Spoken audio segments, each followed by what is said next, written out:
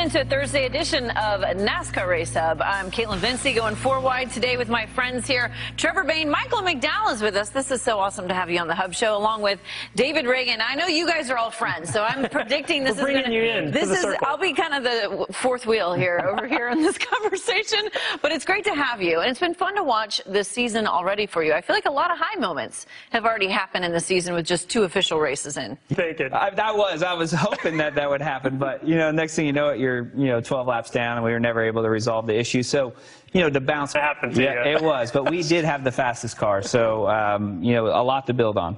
Start to finish, Atlanta was a crazy race, but you were able to get a top 10 out of the day, so good for you. Radio communication summed up exactly how you felt. I mean, it's a huge win. Every driver wants to win the Daytona 500. What do you remember about that day, and what emotions does it still bring back now?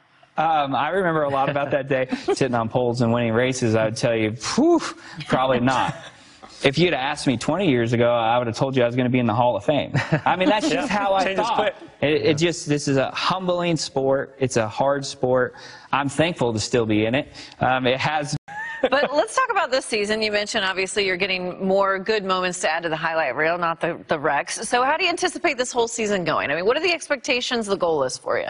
Yeah, this weekend is a big weekend. More and more road courses, more and more super speedways. But hopefully I'll get really good at short tracks and mile and a half. Yes. And then I'll have it everywhere. In 2032, we'll see you back here. Well, this has been awesome. Michael, thanks so much for being with us here on this edition of The Hub. We'll see you tomorrow on FS1 for a full day of NASCAR.